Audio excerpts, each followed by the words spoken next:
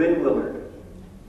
A Massachusetts native born in Cambridge in 1946, I'm not going to say the date, raised in Plymouth and Cape Cod, where he gained his love and experience with boats. Co-founder of Hunt Yachts and vice president of Hunt Associates, Winn is a graduate of Babson College with a degree in business administration and economics.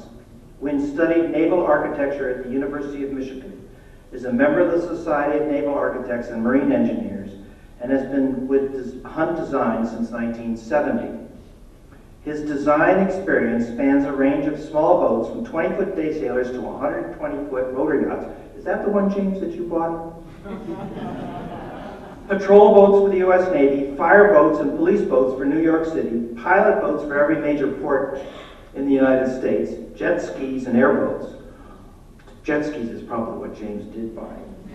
All of it with his colleagues at Hunt Yacht Design in New Bedford. Winn lives in South Dartmouth with Carolyn, married for 37 years. They enjoy cruising their Cal 28, a Hunt design of course, around the bay and islands. His second passion is baseball. He plays with the Rhode Island Men's Over 50 League, or as Carolyn calls it, geezer ball. No, he's not even close to being a geezer. Not even. Anyway, it's my pleasure to introduce Winn Willard to speak to us tonight.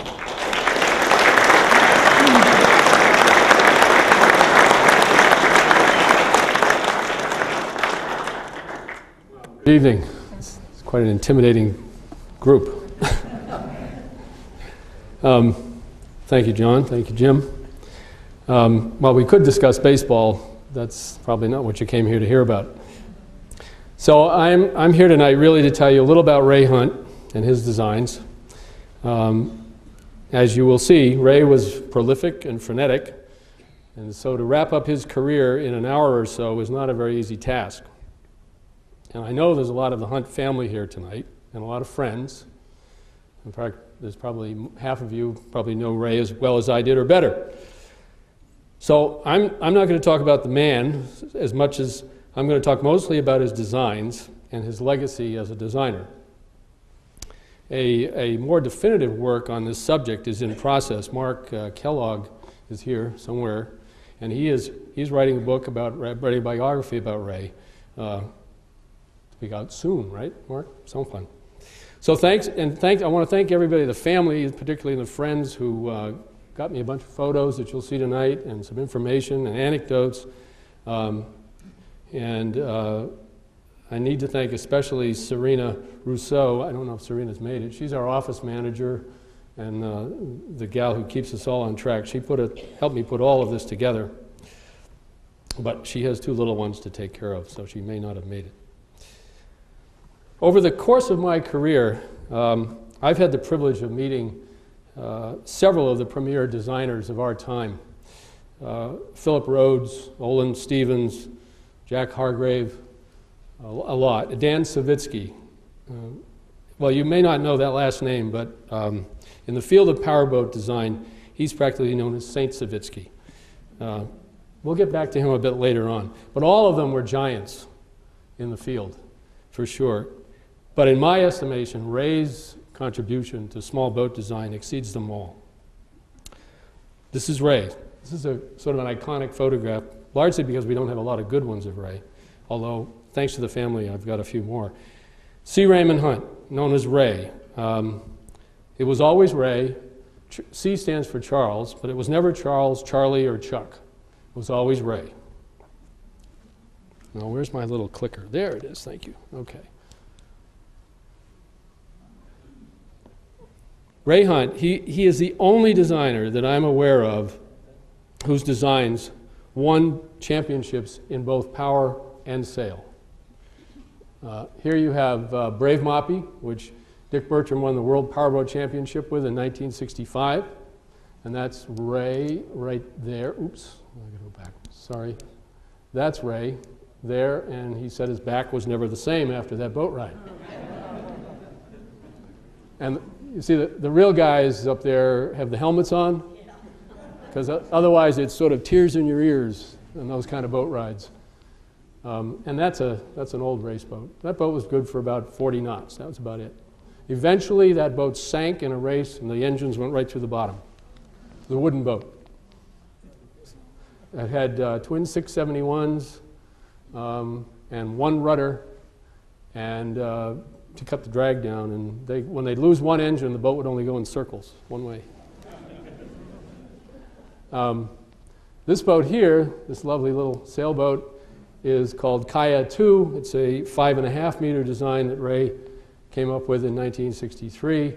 And Ray, well, it's a story we'll get to later on, but Ray won the world championships in that boat. Quite versatile, this man. Hello, there we go. Okay, well, that's pretty exciting, isn't it? That's down the street from here. And his name is on our company that I've worked for now for 40 years. I didn't know him very well. He was semi-retired when I first joined the firm. And when was that? Well, how did I come to work for Ray? Briefly, I grew up in Plymouth and Cape Cod, not far from where Ray started sailing in Duxbury. My dad was a carpenter and sometimes a boat builder, and he made me a boat when I was about 4 or 5 years old, an 8-foot pram. And I started on the water young and always intended to do something with boats. It just seemed the natural thing to do. So when I was ready for college, naval architecture seemed like an appropriate pursuit. I like to draw and I like to build things as my dad did. Math, however, was not my strongest suit, so that part of the curriculum was a bit of a challenge. But I decided, what do you use advanced calculus for anyways? But I enjoyed the creative part. Anyways, I got out. My first design job was with a big naval architecture firm up in Boston where we worked on Navy ships that were undergoing refits at the Charlestown Navy Yard. Probably some of you might remember that place. The pay was wonderful. I got paid a lot of money. I bought a sports car that year that always broke down when Carolyn was in it. But the work was very boring, really boring. So aware of other design offices in Boston, I went looking for another job. And I guess John Deknatel, Ray's partner at the time, liked my drawings enough, and he gave me a part-time job. That was 1967, a long time ago. I went full-time with them in 1970. And so after 42 years, I'm still doing it. It's still fun. And besides, I still need the money. This is John, who was intended to be here, but he's in Germany, as it turns out, on another museum trip of some sort. Ray lived on his farm in New Hampshire at that time, up in Tilton. And occasionally he drove down to our office in Boston, which was on Long Wharf. Well, it started on Lewis Wharf, we wound up on Long Wharf. He drove down to Boston in his big Lincoln with his dog, every time. I gather Ray had a thing about Lincolns. He really liked Lincolns. He dropped in to discuss ideas, projects, designs. He was always dressed more or less like this. Topsiders, white shirt, the sleeves rolled up, narrow black tie. That was him. He was sort of a medium-sized guy, athletic, really the right proportion for a sailor to get around on a boat, not clumsy like me. As a young man, I understand he was a first-rate hockey player, and he turned down an invitation to play on the Olympic team. He always had some new ideas to discuss and would talk about them with enthusiasm endlessly. I mean, it would be 5 o'clock, 6 o'clock, 7 o'clock, and he'd say, well, Ray, I'd like to go home? Well, he just would not let anything go. They were always interesting and sometimes a little weird. An example, he came in once, and here I was, the young kid in the office. He had a paper bag full of, I didn't know what, dumped it on my drawing board. It turned out to be leaves and seeds. He spread them all out, and he said, well, look at this one, and look at this one, and look at the way the shape is this, and look at where the veins are. This is the way we should be making sails. This is where the battens should go. I wondered about this crazy old man, but that's the way he was. He observed these things. Another time he came down with a square baseball bat that he'd kind of hewn out of a log from the farm. He said, yeah, he knew I liked to play baseball. He thought, well, isn't this a better baseball bat because it's square? I said, well, they won't let me use that, But that was Ray solving a problem, what he perceived as a problem. At the time, I had a little O'Day sailboat, a little O'Day 20, not very big. The family started to grow. Ray came down with sketches for an inflatable aft cabin. for my 20-foot sailboat. I guess what he intended was that, we'd sail to the harbor, drop the anchor, and then I'd blow up this aft cabin, and we'd have a whole nother suite. Well, that's what I mean by what I knew about Ray. He was that kind of guy, full of ideas. Marvelous thinker, out of the box, uninhibited, unafraid of what people would think. If I thought of that idea, I'd say, people are going to laugh at me, so I'm not going to propose that. Not Ray. I've come to think that his genius, and I think he definitely can be called that, may well have been because he was not encumbered by too much formal education. I mean, a couple of years of prep school was all he had. No advanced calculus for him. And as much as we need education, I think it can be confining. You get told how to think, what's possible, what's impossible, and they give you a formula for everything. It's all very useful, but stifling. I think it's better sometimes to not know, so you try new things and new ways. And most of us would worry about being foolish or failure, but Ray went beyond all that. He had the confidence and the courage and the vision. I think all of those qualities we wish we had ourselves. Here's a picture. It's not a real picture, but I think it kind of, it was a picture of Active. This is a boat that was in Newport for years and years. I don't know where Active is now. Cruising, and there's a 12-meter behind it. It's not Easterner. It's I knew what it was.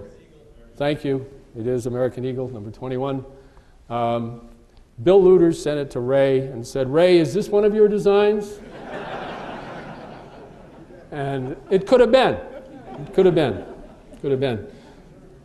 When Sam Griffiths, the famous powerboat racer, going way back to Dick Bertram's era, first saw Dick Bertram's 31 Moppy, he told Dick, he said, "You better go stick a centerboard in that boat and go sailing." And if you peruse the hull lines you're going to see later of one of Ray's shoaler boats, and then the Deep V, you might come to the same conclusion. They kind of look like sailboats. And Ray did put some centerboards in the powerboats for various reasons. But let's start back at the beginning. And I'm leaning here on an article written by Joe Gribbins in 1984 for a wonderful publication called Nautical Quarterly. It's out of print. But it has a very nice history of Ray. And it was Joe who first called him the New England Archimedes. Somewhere. There we go.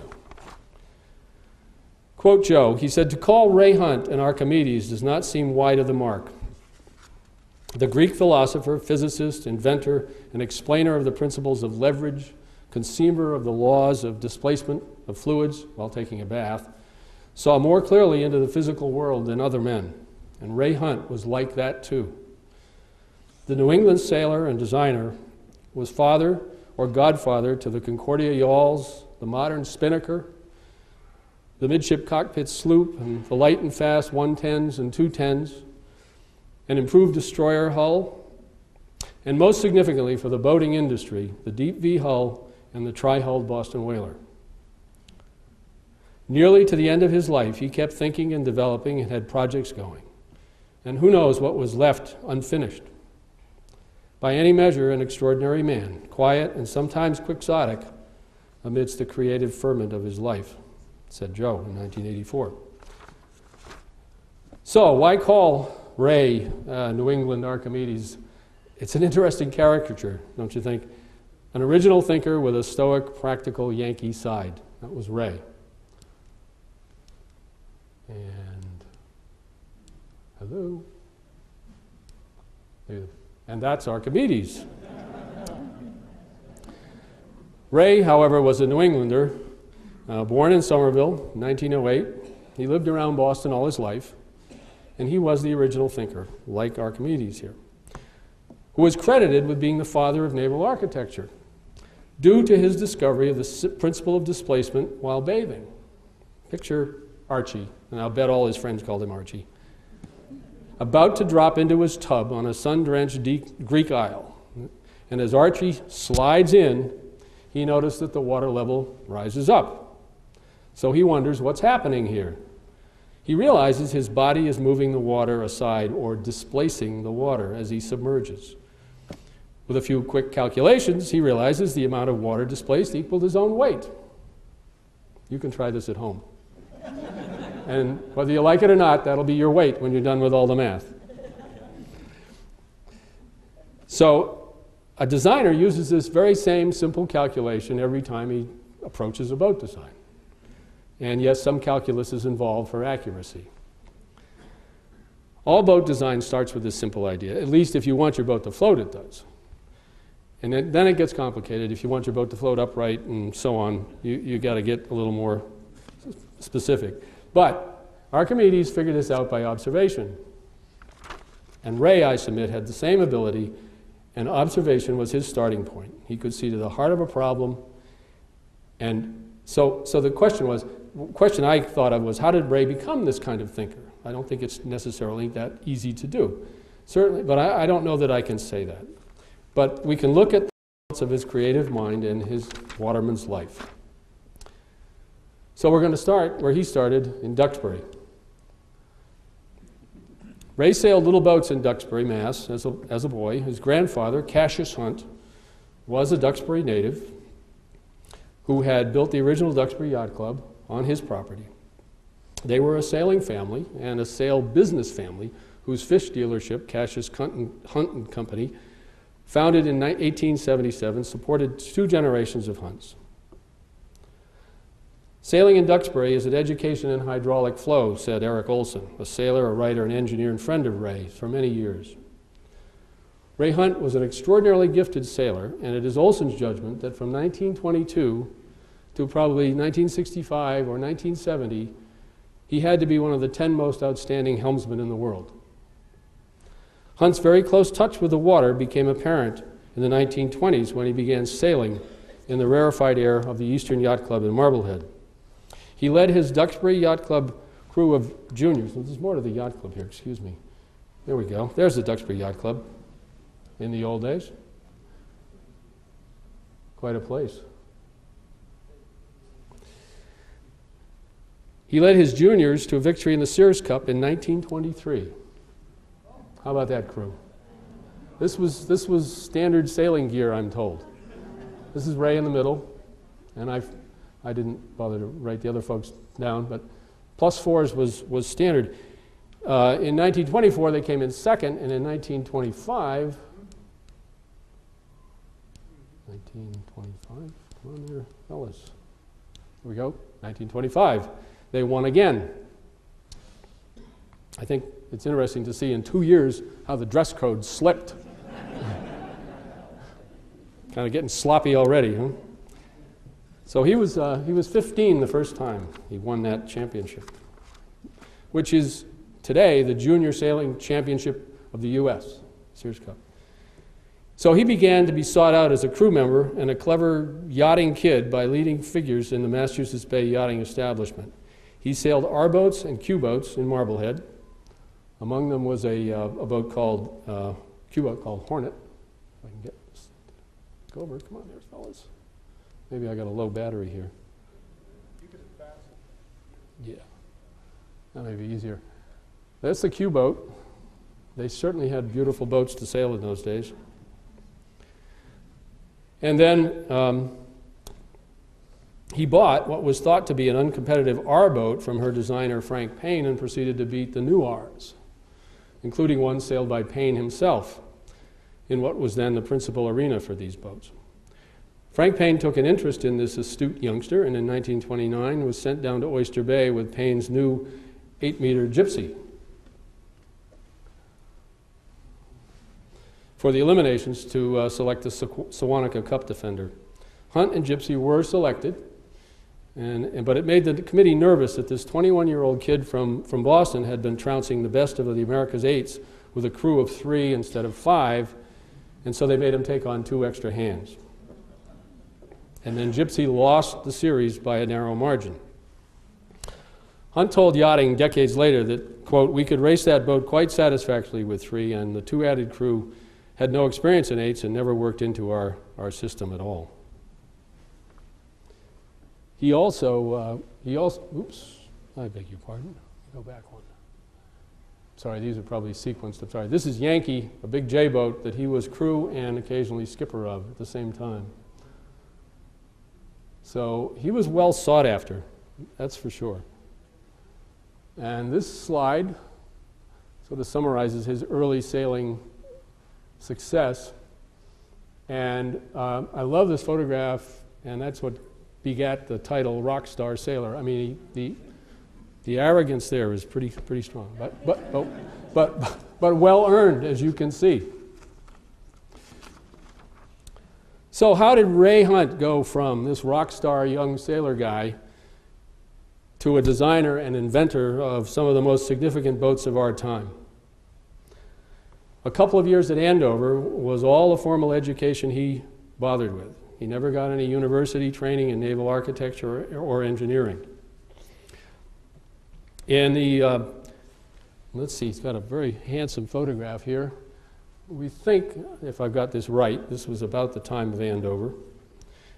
In the Depression years, when boat sales were not so great, he and other sailing types hung around the Boston design offices of Alden and Frank Payne and talked boats, often over 7-cent lunches down at Durgan Park.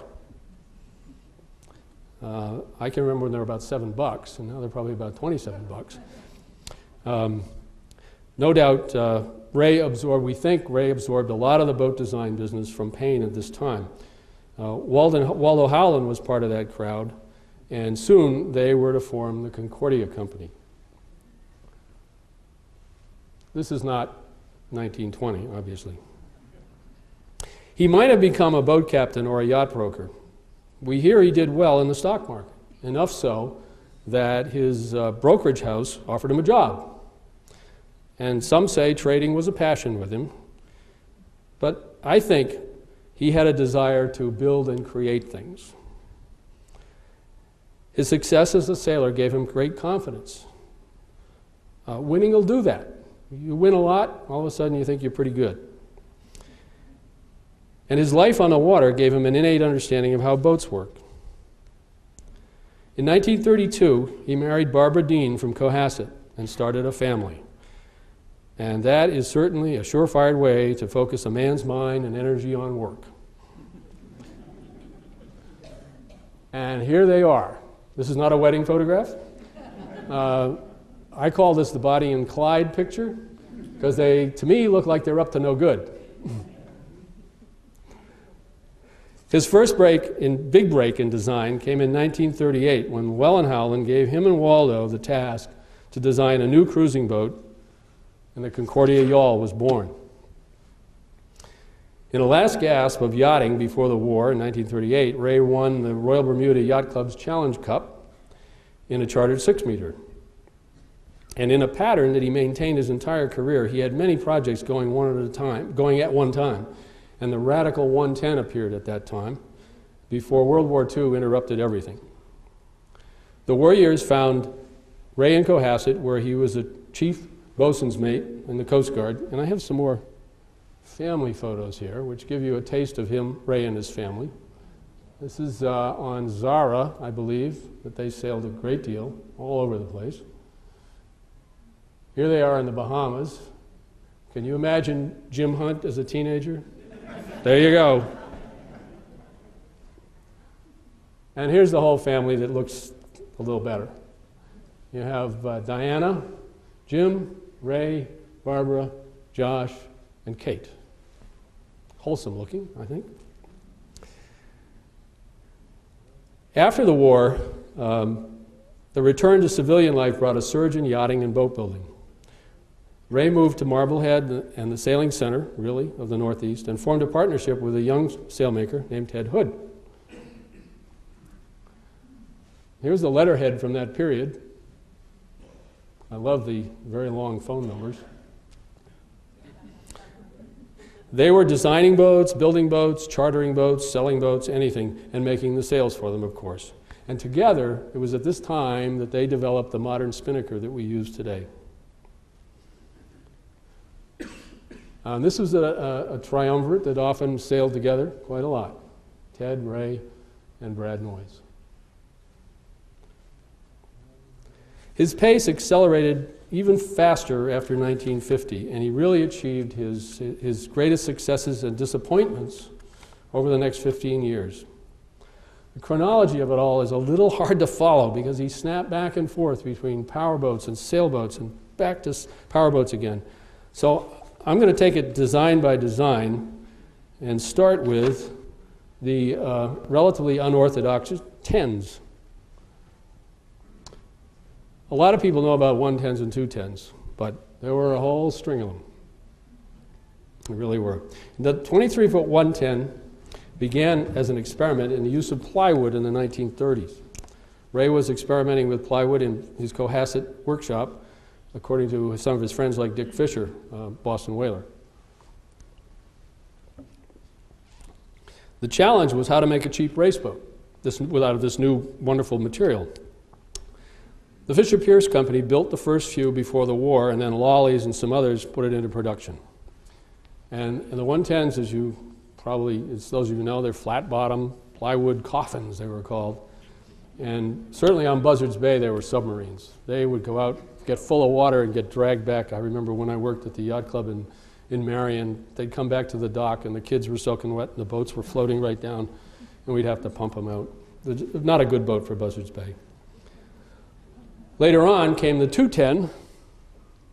Well, I really like this sort of retro brochure cover. This is from that period, sort of a classic.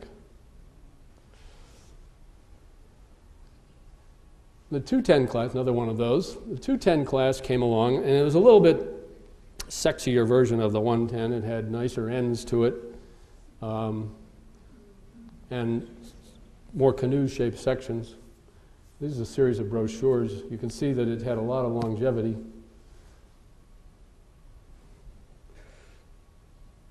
It was a drier boat. It was bigger, obviously, so it was a little bit drier. There's its profile. But the simplicity of these things is quite remarkable. Very unusual. There's an older one under sail. 105. And there's the lines plan, drawn by Fenwick Williams, who was one of Ray's draftsmen from Marblehead. And Fenwick was a character, I'm told, very nearsighted apparently, and his mother supposedly wouldn't let him wear glasses. The story was the only way Fenwick could see a drawing was to pass it by like this, sort of scan it. But the drawings he made were absolutely wonderful. But you can see that this is pretty unusual stuff, but very simple, to the point. Pretty neat. Later on came the 410, which is just a larger version, 36-footer, a little more shapely, and another sailing success for Ray. In 1948 at Troyes, won the New London Marblehead race by 2 hours. According to Jim, who sailed with Ray, the race committee thought they had cheated and gone through the Cape Cod Canal. But in those days, you had to sign in at both ends and sign out at the other end of the canal, so they checked, and no, they didn't go through the canal. They went around Cape Cod. Later that summer, they won the Edgartown Regatta.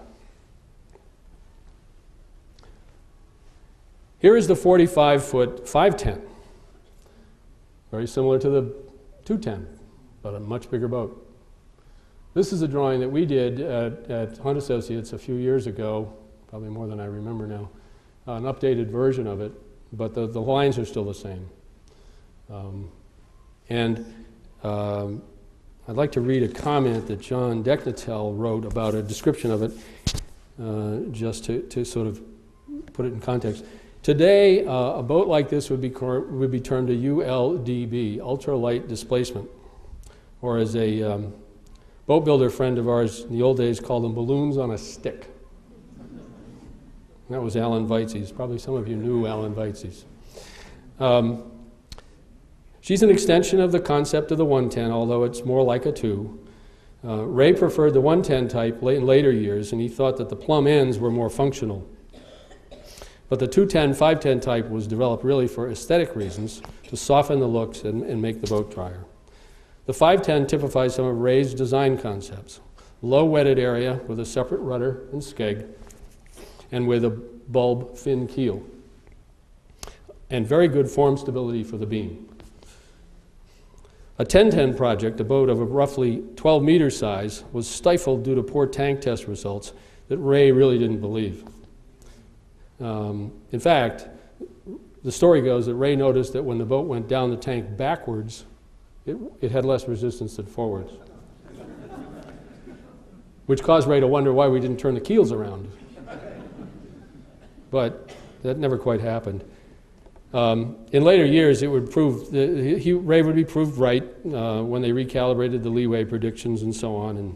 And once again, Ray seemed to be ahead of his time. In 1949, and here's the boat that was built. There was only one built. That's Ray sailing Barbara. And Ray and Barbara, his wife, sailed that boat on the New York Yacht Club cruise when they beat the biggest boat in the fleet, Baruna, 72-footer, with a paid professional crew, et cetera, et cetera. Just the two of them beat them boat for boat. And today, of course, 110 and 210 fleets are still sailing all over the place. And somebody today needs to build another 510. That would be a wonderful thing. Go see our website. There's one on it. Now, for something a little different, the Concordias. Ray and Waldo Howland had designed and built several boats together before the 39 and 41-foot yawls were conceived. And they did not intend this design to be anything more than one boat for Waldo's father. But in the end, 100 were built, or more. And most are still alive today. They're treasured like fine furniture. And I swear there are owners who just like to look at them on their moorings. And I can't pretend to know every detail about these boats. Oops, I'm using my microphone here. Okay, got it. Certainly there are people that know much more about the Concordias than I do, and I couldn't do justice to talking about them in any great detail.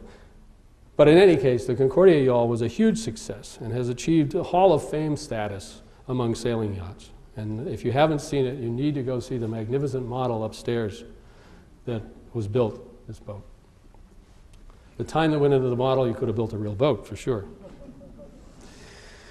For Waldo, the Concordia was to be merely an extension, as he put it, of a modest and comfortable New England home with natural knotty pine and locust interiors, corduroy fabrics, and white paint.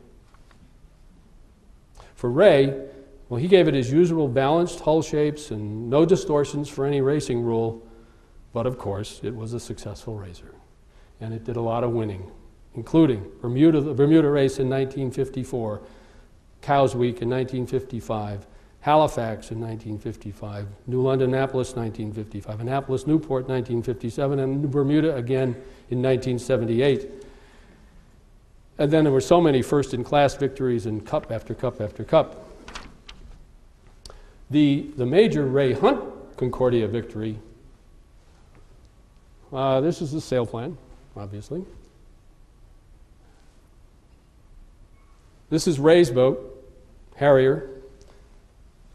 Ray and his family picked up this 41-foot sloop at the builder's yard in Germany in 1955 and sailed it through Holland and across the channel to Cowes. With a family as crew, they won 6 out of 6 races at Cowes Week. And they, and they were leading the Fastnet race when a turnbuckle let go, costing them that race. The Brits went crazy about the boat with a family crew. All the attention somewhat unnerved Ray, as I'm told. He was basically shy. And he avoided the publicity. They gave out cash prizes in those days. But Ray was afraid that would hurt his amateur status. So he persuaded the race committee to give him a clock barometer trophy instead. And this is the plaque from that trophy.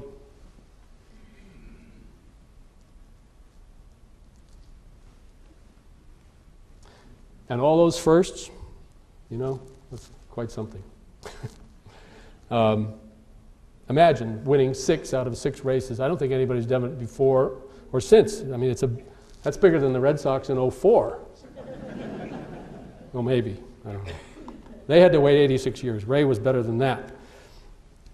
Ray had many more victories in Harrier. Note that Harrier was a sloop, not a yawl. And Ray just did not think much of the yawl rig, even though it had its advantage under the old CCA rule. Later, he tried a cat rig. He was always trying something. Another sailboat design of his, which, I mean, we're switching gears here. The shoalers, these were called, and they're almost like they were designed as a counterpoint to the tens. Now, the tens were shallow, light, with big, deep keels. The shoalers were heavy, deep, with no keel. They were all centerboarders. Many of them had center cockpits, which was unusual for the time. There were 30, 40 footers, a few bigger ones were built, not too many. But look at the lines plan and look how simple it is and how symmetrical it is and how pretty it is. It took advantage of the CCA rule that gave an awful lot of advantage to shoal draft and centerboarders, which we found out years later with the O'Day Company, actually. So they were still using much the same. John Deknatel wrote this comment about shoalers. He said, one of Ray Hunt's shoaler series of cruising racing sailboats, the 38, is characteristic. Centerboard, low wetted area, high displacement to suit the CCA rule. The shoal draft delivers a low rating and permits shoal water cruising. I mean, it was a wonderful, wonderful thing for the time. It has very low wetted area and a modern separated rudder, which was unusual for that period. There's no keel appendage. And in this, as he says, the shoalers were precursors of later Ted Hood designs. Stability is a result of high displacement with ballast, a fair extension of the canoe form. Some of the shoalers actually had transom sterns. Most of Ted Hood's, the famous Robins, were as a result of this basic design. But again, think of the tens and then think of this boat. And you think, well, where was this man's mind at? I mean, most designers are stuck in a rut. Certainly Ray was not. Now, for something a little different. The Boston Whaler, the venerable Boston Whaler. In the mid-1950s, Dick Fisher conceived the idea of a balsa wood pram to be light and unsinkable. He thought that would be popular. And then he discovered foam and fiberglass. But he wanted to build an improved sailfish design. Ray suggested to him, and they were pals, that he go to an outboard boat because it was a much bigger market. So they agreed to try that. Ray first sketched an idea version of the old Hickman sea sled, which, if you're not familiar with that, was kind of like an inverted V, kind of a catamaran, but with a big section in the middle. They were very, very stable, but the ride was horrible. So Ray added a center hull, and then he added another. They refined it, and they added another one. They went through various iterations. They finally got the Whaler hull, which you see there, to work acceptably well. Meanwhile, Dick was messing about with the foam and process, and eventually he kind of got that right, more or less, and the Boston Whaler was born. The process never quite got entirely right, and many, many semi-cooked whalers found their way to the Fall River landfill, I'm told. But by any measure, the Whaler, the Boston Whaler, and I wonder why it wasn't called the New Bedford Whaler? I mean, where did they get the Boston Whaler thing from? I don't know. I'd like to know that. It was a huge success, and Ray did see a reward for his part in it from Dick for years. They paid Ray royalties on the design, until Whaler was bought by a bunch of B-school types who decided they'd paid him enough, and they kind of weaseled out of the deal. But I won't mention any names. You might know them. Ray never endorsed the larger tri-hull whalers, the 17 Montauk, very popular boat.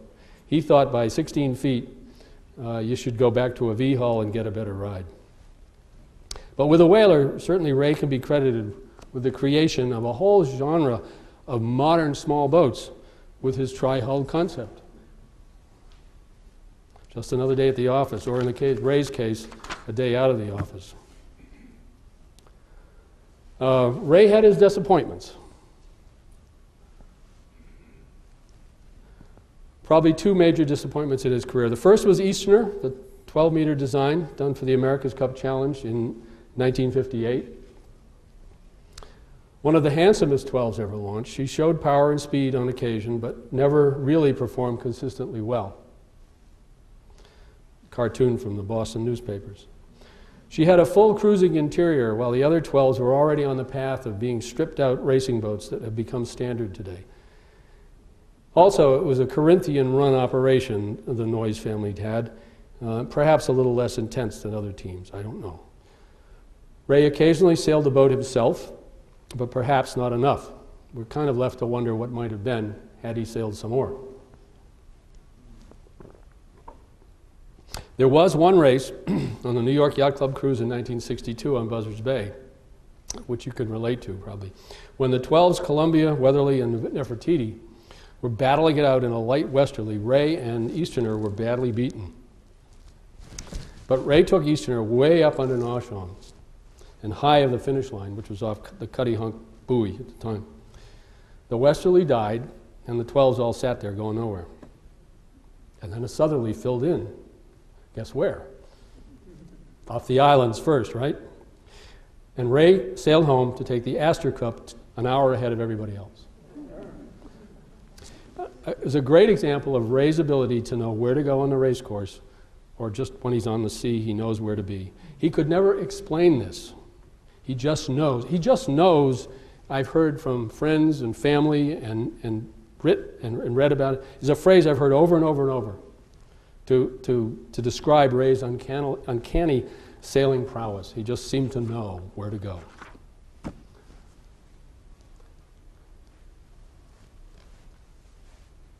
But failure was followed by great success.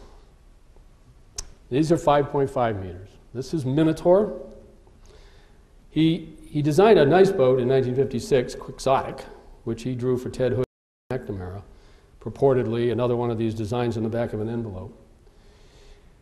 Clearly a fast boat, but unfortunately a rigging failure kept it out of the Olympics. But he made up for this with Minotaur here, number 26, in 1960, which was an even faster design, which George O'Day, with Jim Hunt, son as crew, they sailed to the gold medal in Naples against the best of the world. And according to Jim, Minotaur could slide right by other boats in light air. John Deknatel had this comment about the Minotaur design, and there's the hull lines for Minotaur. It looks fast, doesn't it? It's very slippery looking, pretty lines plan. The 5.5 Minotaur is a perfect example of Ray's ability to pick the most important characteristic, ignore the rest, and produce a conceptually unique boat. For the 1960 Olympics, Ray designed Minotaur for light air in Naples. He took the basic profile, the hull and keel, of 5.5s of the late 50s, which he had no quarrel with, and produced a very slack, narrow waterline hull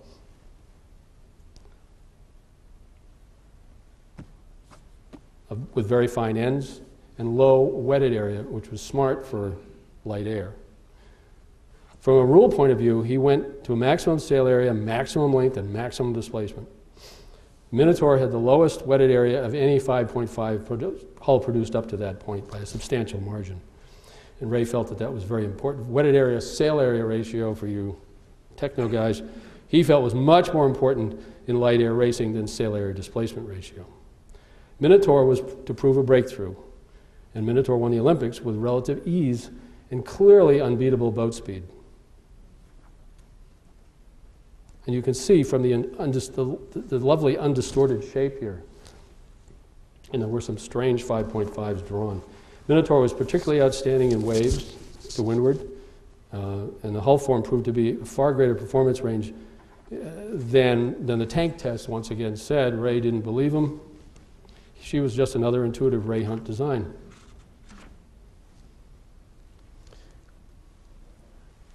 There's the newspaper article. They don't really write newspaper articles about sailing anymore, not like these.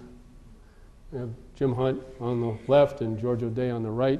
And Jim, who's in the middle? Thank you.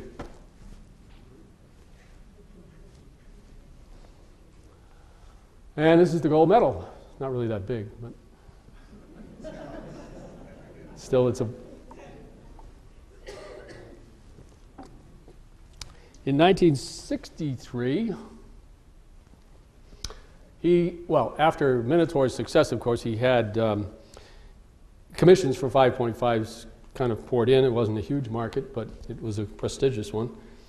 In 1963, he designed a boat called Kaya II for a Finnish boat builder named Jussi Nemes. That's what you see here. The races were about to begin down in Oyster Bay when Jussi got word his boatyard had had a big fire, and he had to go home. He asked Ray to take over the boat, but Ray had never raced a 5.5 meter before. He jumped on the boat, and guess what? After 5 races, which he won 2 out of the 5, he had a 900-point lead over competitors, like Albert Fay, who was top 5.5 race, George O'Day, and Prince Harold of Norway, among about 25-odd boats or more. He was so far ahead after 5 races that he sat out the 6th race because, he said, it was really nasty out there. The rest sailed that last race for runners-up honors. The New York Times called him, the quote, the bespectacled grandfather from Tilton, New Hampshire. And when you look at the roster, as I did recently just putting this together, and the New York Times articles where they wrote lots of stories in those days about sailing, which, do they do that anymore? The roster of designers and sailors and the boats that he beat was amazing. Europeans' absolute best, and Sparkman Stevens' boats were way down at the bottom, and Luder's boats, and Britt Chance was just beginning, and his boat, barely got off the beach, and Ray's boats were just right up at the top. It's quite remarkable. And then, of course, he changed gears. Now for something completely different. This was what Ray called a hunt form. And he was designing these boats pre-war, during World War II, and after World War II. Isn't that a beautiful photograph? I mean, in the water and the boat, and it's lovely. These were low dead rise boats, low-speed planing hulls for the power that was available in those days, and it wasn't a lot. They had distinct bell-shaped sections forward, which you'll see in a minute. They're sort of typical of the boats of the time. They were not unusual, but he was evolving something. You could see it. They were quite efficient if you kept the weight of the boat down. That's true of most boats. In any event, a good number of hunt forms were built from about 20 to 40 feet by Graves up in Marblehead and other folks. And I want, in particular, the Hunt Yachts folks that are here to take note of the 3rd paragraph of this ad in 1948. If you can't read it, it says, "The hulls of these boats are stock. The superstructure, interior, and propulsion are custom built to your needs and specifications." Some things never change, right? How far we've come in 65 years. So Ray was building and selling boats as well as designing them. So we thought we had a good idea. Well, it wasn't particularly new in any case. After the war, a lot of high horsepower engines became available. This is a boat called Sea Blitz. It was designed by Ray for the Noyes family around a 1,500 horse V12 Packard engine war surplus. It went 50 miles an hour or more. I've heard as much as 60. I find that tough, but I've had trouble making boats go that fast. Maybe that's why.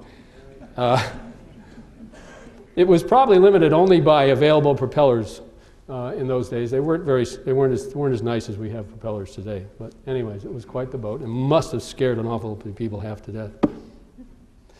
Now I'm going to show you the process.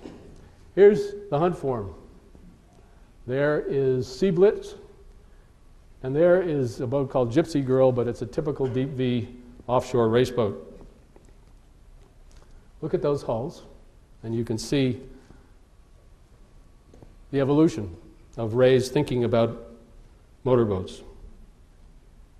You can see how the hunt form at the top with its bell-shaped forward sections, and then things got straighter and straighter as it went. A lot of work was being done by the Navy during the war to develop better seaplane hulls, and those hulls took a beating, needless to say, and leaked badly. Well, a lot of them sank is what happened because they pound the rivets right out of them. So they were after a better hull shape for seaplanes, and Dan Savitsky, remember him, I mentioned him way back in the beginning, working for the Navy, discovered that bell-shaped sections actually had lower impact than V-shaped sections. Doesn't sound intuitive, but that's what they proved. Who knows, it might have involved advanced calculus, I'm not sure. But he published this data, and perhaps Ray was influenced by some of this work. Now look at just go down and look at the deep V at the bottom, and look at how the V runs all the way aft. And up the top, how it was flatter. It's a nice evolution. I think at some point Ray broke through the conventional thinking of the time, which was really represented by the hunt form, that a boat to be fast, you had to have a flat stern. And he saw that he could carry the V all the way aft if he kept the buttocks straight. Now, most of us don't have straight buttocks. And boats, but you want to have a fast boat, you better have straight buttocks. This is a buttock. It's a line, I'm sorry for the shakes, but it runs, it's a slice through the boat longitudinally, and there it is. And it's running uphill here. See it going back uphill. Here, with sea blitz, you can see it's pretty straight. It's almost parallel to the keel, isn't it? And here, it's absolutely parallel to the keel. And that's the key.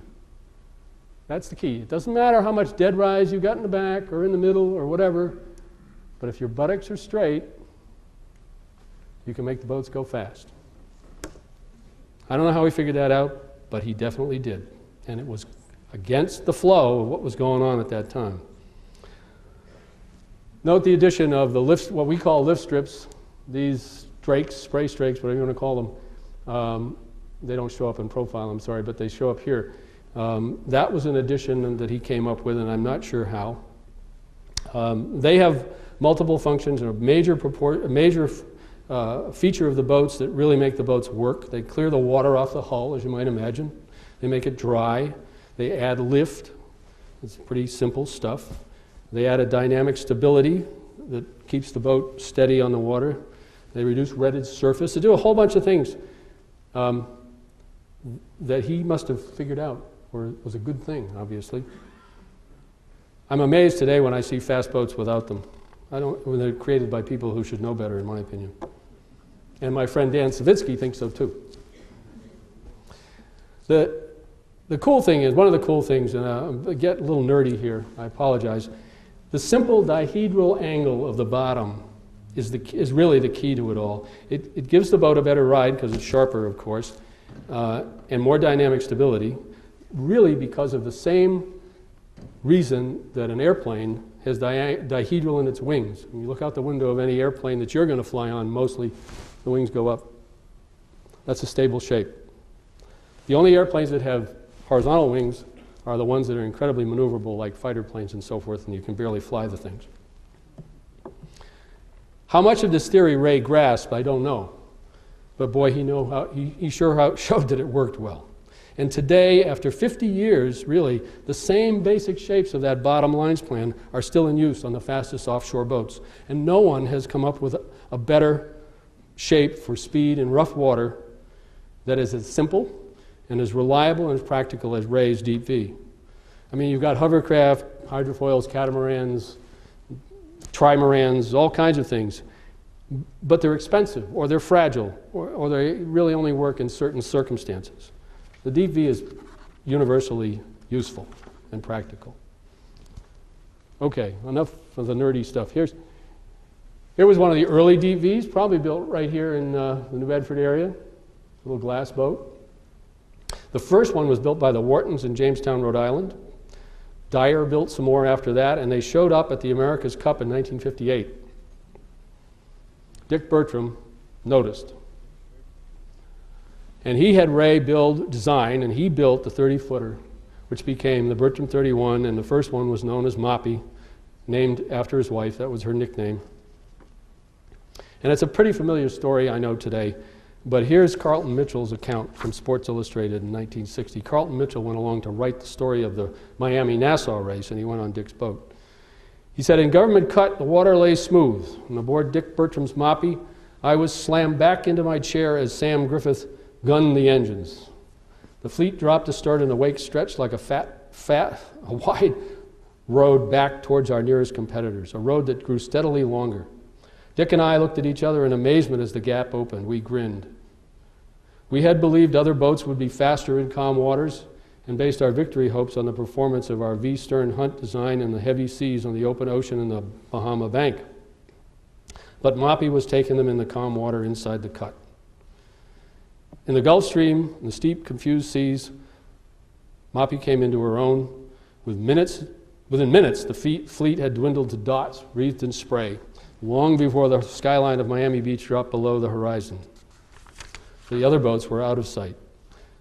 8 hours later, to the minute, we roared past the finish line off Coral Harbor. Aqua Hunter, another Hunt DV, was second, 2 hours later.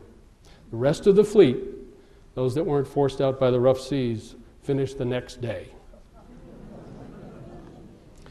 In 160 miles of grueling punishment, the roughest race in the history at that time, Moppy had set a new world record.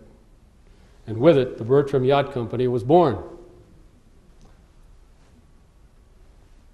This is the iconic Bertram 31.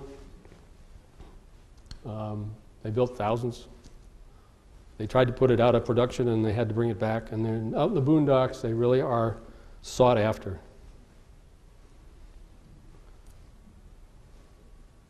For the 40th anniversary of Boating Magazine, that was the boat that they picked as the greatest boat of our time. And truly, because of its influence, absolutely, no question, it is. I mentioned earlier that Ray had two great disappointments in his career. The first was Easterner, and was followed by huge successes in the 5.5 meters. Then the victory with the Bertram race boats and all that, year after year. So the second disappointment, I think, had to have been much worse for him. He filed for and received a patent on the deep V hull, and the royalties rolled in. Then someone discovered an article in the Skipper magazine published over a year prior to the filing, and under the concept of prior disclosure, Ray's patent was overturned. That was the article. Although it did not diminish the magnitude of the creation of the Deep V, which was really a total paradigm shift for powerboats, it certainly limited the financial rewards he was due.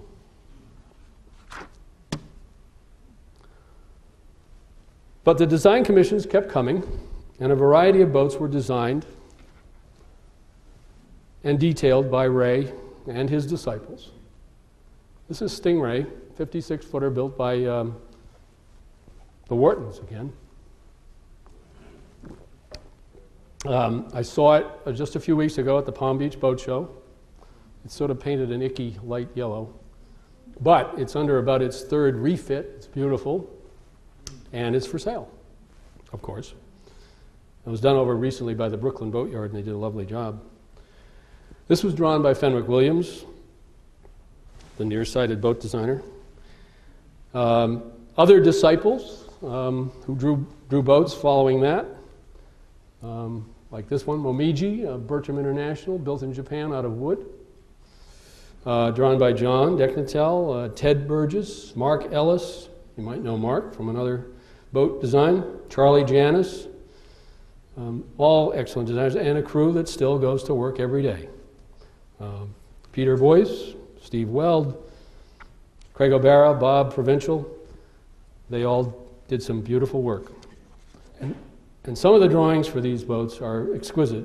It would make a lovely exhibit, Jim. You could use somebody else's drawings too, but we'll give you a lot. This is Gypsy Girl. This is built for Max Aiken, Sir Max Aiken, who was the son of Lord Beaverbrook. Max was a Spitfire pilot and a newspaperman, and he liked fast boats, both power and sail. He had a Hunt sailboat too. This boat wound up supposedly smuggling cigarettes from Gibraltar or from Morocco to Gibraltar. That was it. That's what happens when you, the old race boats. There's some miscellaneous projects here, which tells you, again, Ray's creative mind never stopped. This is a fast offshore lobster boat to get to the offshore lobster population, which wasn't just, people weren't aware of that until the 60s. A preacher lobsterman named Bill Whipple, from Marblehead originally, and then Westport, he came to Ray in the early 60s to give him a faster lobster boat than the traditional boat because they had to go so far offshore. So it was one of Ray's deep V's, built by Alan Weisses over in Mattapoisett. Cruised at about 20 knots, with one big Detroit diesel in it. And to improve on the process of setting strings of traps in deep water, they developed the first open transom that became standard on lobster boats ever since. I love this cartoon. It's from the old Maine Coast fishermen in those days, Dud Sinker.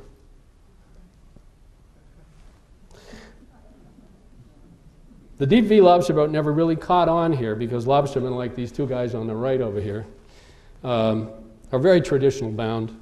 But down in Australia, the deep V lobster boats are standard equipment. Now here's a real Ray thing, trailer boats.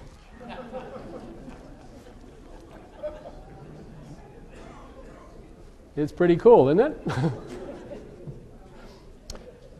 And it's another result of observation. Have you ever watched your dinghy when you've towed it? Sure, we all have. But I'll bet Ray did and thought, what happens if I go faster? And then I go faster. So then he started towing around a whole boat behind another boat. And if one works, well, why not two? Ray was never afraid of making prototypes, and somehow, somewhere, he found the money or spent somebody's money, and he did it. This is pretty remarkable stuff. At some speeds, the trailer boat would actually push the towboat as it rode down the stern wave. So kind of an early Prius, right? Rumor is he had some CIA money funding the project. They had some boats they wanted to tow around extra fuel tanks with, and then with explosive bolts or something, blow them off and go off and do whatever they were doing. Not too much came of it. Bill Whipple did build one and used one for taking lobster pot traps out to the deep waters, and lost one at sea. I took the idea back to Special Operations Command down in Tampa a couple of years ago, and got an audience with a couple of SEAL types to say, hey, wouldn't this be a cool idea for you? And they kind of liked it, but they didn't have any money. So we need some investors, or we need our congressional delegation that claims they don't do earmarks to get us an earmark, and we'll build some. Here's the cat rig on Harrier. How are we doing? There's enough topics with Ray's to go on forever. He liked to play with that. In the latter years, he teamed up with Phil Weld. Some of you know who Phil Weld was. And that's quite a pair of Yankees. When those two guys got together in the office, that was a little odd. Phil wanted to do the O-Star single-handed transatlantic race in a multi-hull, and then take the outboard hulls off of his trimaran and sail the mono hull around the world in another race. I can't remember which one it was. You remember, Peter? Don't remember. You did most of the drawings, I know. So Ray's idea was for a cat-rigged, mast-aft, quadrilateral jib on a 1010 hull. Now we're talking a 70-foot 110, and then a couple of regular 110s as the other part of the trimaran. Well, why not? Sounded like one of Ray's. Well, it never happened. Mostly due to a couple of strong personalities, Ray and Phil. Phil ultimately won the 1980 O-Star in a Dick Newick designed try called Moxie. Probably you remember that. And right to the end, Ray was working with other projects. Water ballast was a big thing with Ray. He tried it both in sailboats and motorboats. Good idea. There's a lot. When you're on a boat, you got a lot of water around, so why not? So, what is Ray Hunt's legacy? God, it's a lot, isn't it? An amazing record of sailing success. The beautiful Concordias, the 10s, 110 to 1010, the modern spinnaker, the world champion 5.5 meters, the Boston Whaler, and the Deep V, the really big one. I mean, what an incredible, varied product of a life in boat design. I mean, virtually every small powerboat today, from 10 feet to 100 feet, is a result of Ray's designing. I can't think of any designer has success like that. And when I look back on my career, I think one of the best days of my life was when I walked into 54 Lewis Wharf and asked for a job. And they got me one. So that's really the story of Ray Hunt. This little Surf 125, and I know some of you folks who've got one of these, is sort of the epitome of his boats today. There's no better boat on Buzzards Bay than that little 25-footer. I can stop here, or I can show you some more product of our work after Ray, if you will. Go for it. I love this picture of Ray. It's hard to find one of him smiling. Did you notice? There was one back in the Bahamas. But here he is. I like that one. So in Hunt Design, we've taken Ray's basic concept. I mean, we're not anywhere near as creative as Ray. We take the Deep V and we turn it into what our customers want. Here's a partial list of our clients. You'll recognize names there for sure. These are production boat builders for the most part, some custom boat builders. We even have one client now in Abu Dhabi, Emotion Marine. We designed a boat for them. It's called the Voodoo.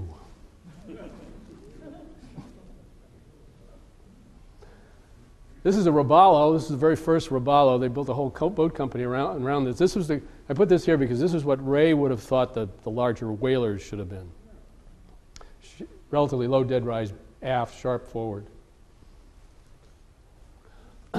This is an East Bay 38, which is kind of an iconic boat these days. It was really the first of what I call the blue boats that were, or the conservative. I mean, the magazines call them down east boats, which I hate as a handle, but high performance sort of Yankee boats. And we've done all the East Bay designs. We've done all the Grady White designs for years and years and years, and it's very typical of the production boat business. Nice people at Grady White. They pay their bills promptly. Hunt Yachts. Yes, another boat company with Ray's name on it. We started this company in 1998. John and I persuaded John it was a good idea.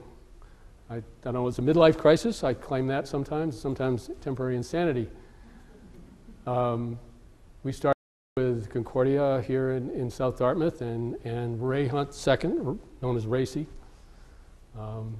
He was there at the beginning and is still with us as our chief engineer.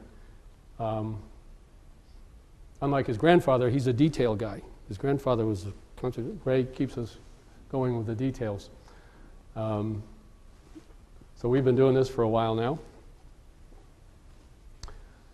Here's a custom boat built by Lyman Morse for a sculptor in Maine called Whistler. It's twin water jets, typical of sort of the smaller custom boats that we do a lot of.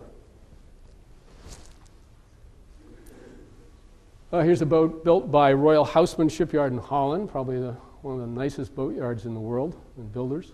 Not a very big boat for them, only 63, 64 feet long. Very pretty, built for the owner's one of the owners of Holland America Lines. Here's a similar boat, a 67-footer built by the Hinckley Company. Believe it or not, this is a Hinckley, but the Royal Houseman boat cost twice as much. Here's a 72-footer built by Berger for Richard Mellon. Classic. I like it just for its sort of classic lines. It was to be a kind of a recreation of his father's boat, General Mellon's boat. Here's a 100-footer plus, a little bit larger than 100-foot, called Electra, built by Lyman Morse. Also, all composite boat, about 4,000 horsepower, 30 plus knots. Lives in Miami. Doesn't look like it, but lives in Miami. That was built, it's one of those newer process boats with infused construction where they pump all the resin in at once. And if you don't get that right, you got a 100-foot, take it to the dumper. Here's a boat that's not exactly our style, but it's got our bottom on it. It was built by Palmer Johnson. It's called Mostro. It was built for the owner of Monster.com, thus the name. About 5,400 horsepower and twin water jets. Now I kind of get into the part of the boat application of raised deep V's that really, I think, bring out the best of the deep V. These are pilot boats that we've designed for a lot of pilots organizations, built locally here in Somerset by Gladding Hearn Shipbuilding. It really puts the deep V to work and shows its qualities. These boats go out in any weather, 24/7, 365, snow, rain, ice. They have heated decks, heated handrails, heated windows. They never stop. And they are all over the country. That's where Ray's concepts have gone to work. And we got more in the process right now. It's been good business. Here's the one 75-footer at Charleston. The other thing besides coping with rough water, they are very steady alongside a ship, which is real important if you're going to climb that ladder.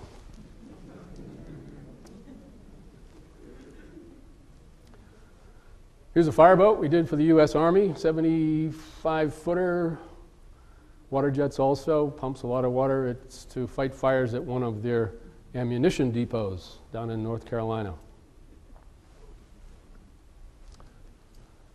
11-meter rib designed originally for the SEALs and built by the U.S. Navy as a general purpose boat. That picture was taken in the middle of the North Atlantic in February. It was cold out there.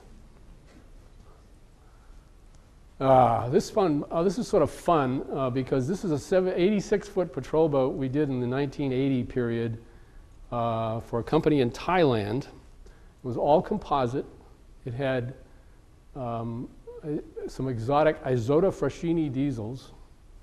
Never heard of them before. Castoli water jets. It had to be approved by some classification society, ABS or Bureau Veritas or somebody.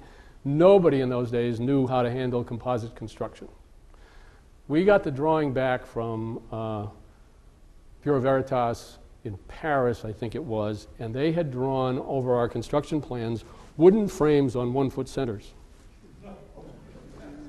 We said, no, we can't do that. So we kind of taught them how to build fiberglass boats. Don't know too much about it because it went to Thailand. Or they built them in Thailand, I should say. But later on, we learned that the Israelis kind of borrowed the design. And they're very serious about patrolling their coastline. And they built a lot of these to do just that. But we don't know anything about it.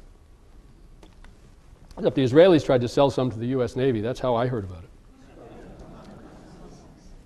Here's a boat that we designed for the U.S. Navy, built for and operated by the U.S. Coast Guard. These boats are built by Gladding Hearn also. They're 65 feet long and have water jets and do about 30 knots and are armored and armed. And they are intended to escort our nuclear ballistic missile submarines to sea. The Navy perceived there's a threat to those boats carrying the missiles that they carry, and so they escort everyone to and from the docks. Don't let anybody get anywhere near them. There are a dozen of these built. We'd like to sell the Navy some more. And this is one of my favorite photographs. I'll wrap it up with this. This was on the beach in Haiti after the earthquake, when our Navy went in and did a lot of relief. And to the left is a Sea Ark built 34-foot standard Navy coastal patrol boat, and on the right is an 11-meter rib. So we've really put Ray Hunt's concept to work. That's basically what we've done, and it does work. That's my story.